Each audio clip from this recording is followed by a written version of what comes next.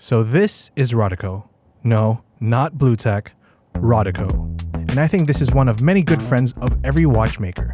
So what's the deal with Rodico? Well, there are multiple ways to use it, like cleaning a surface of a dial or hand when it has fingerprints or specks of dust, or when you want to hold things in place. I personally use Rodico whenever I shoot photos of our watches. It helps prop up the watch at certain angles when composing for a shot.